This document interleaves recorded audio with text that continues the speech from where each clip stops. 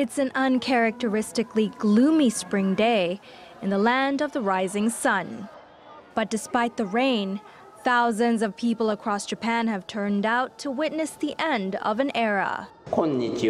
Today, I am concluding my duties as emperor. In his 30 years in power, Akihito devoted his time to making amends for World War II and bringing the monarchy, perceived as aloof, closer to the people. We reflect upon the long years in which the emperor thoughtfully shared the happiness and sadness of the people of Japan.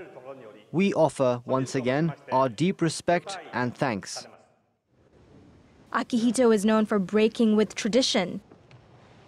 He's the first emperor to marry a commoner, the first to speak live on TV, and the first to be visibly involved in raising his children. I will pray for the peace and happiness of all the people in Japan and around the world.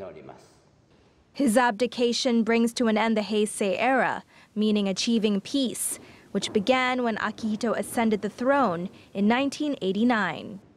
The 85-year-old will now be known as Emperor Emeritus, and with no more official duties, it's hoped he'll enjoy retirement by visiting museums and attending concerts with his wife, Michiko.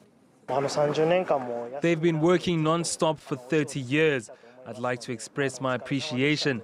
Now that they won't have many duties, they can take it easy and travel around Japan. From now on, I hope they can take it easy and focus on their health and happiness. I want to thank them for everything they've done for us.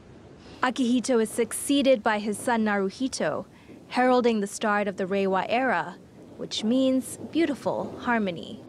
Natasha Hussain, TRT World.